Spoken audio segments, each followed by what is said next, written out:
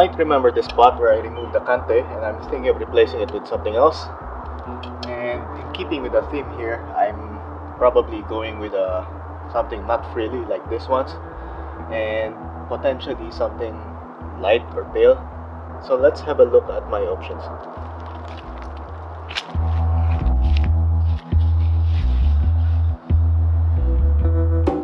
Here's my short list of plants, and I'm hoping that you could help me decide. As you can see, all of them are tight rosettes and they have a dense number of leaves. Unlike the frillies, these ones have a large number of leaves, as you can clearly see. And this would be perfect for that small pot. Let's go through each one of them. So this one right here, this is an Echeveria Lola. This is a Tipi. This is an Orion Mensa.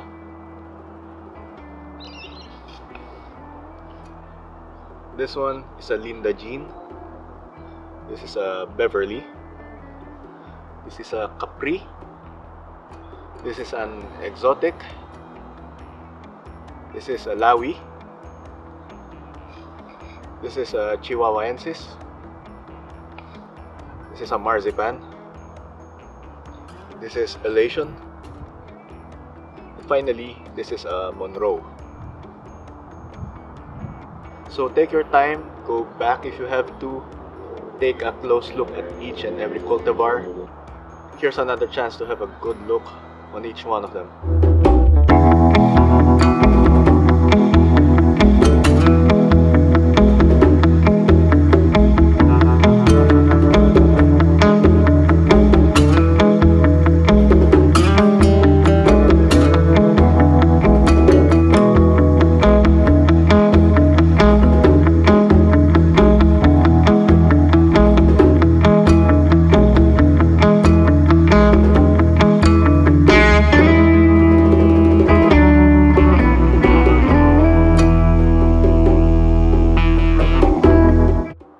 I'll be running this poll both here on YouTube and on Facebook, and I'll be tallying together the results.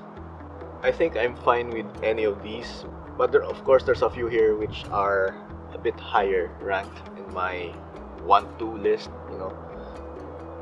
But I think to help turn the tides, or to help me confirm, I'll let you have a go at helping me pick, because maybe you're seeing something that I don't. So hit me up in the comments right here on YouTube, or if you're watching this on Facebook, do the same, and let's see.